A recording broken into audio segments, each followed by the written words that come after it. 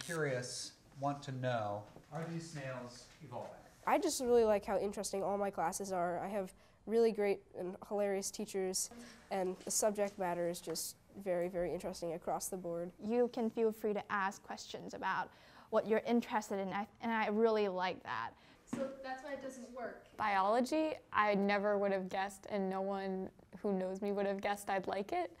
But going into class every day and sitting down and just having a huge amount of information that's interesting thrown at you in the most interesting fashion, I really like that. And it forces you to think hard, and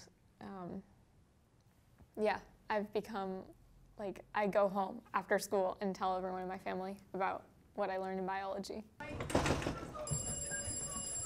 English, at the beginning of the year, I hated because I thought people were reading too deeply into little poems, but as we went on, it started to make sense, and I had fun picking apart the passages and finding out the meanings behind them. You're absolutely right.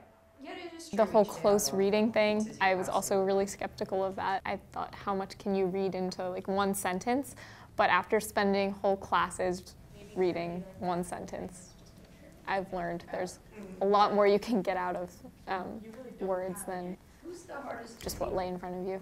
We're reading the Odyssey and like Shakespeare poems, books, and it's complicated, but I set up a meeting with Miss Brewster, and we have meetings to discuss about like what I should improve on, what should I take in mind, and all these strategies like spending more time on reading.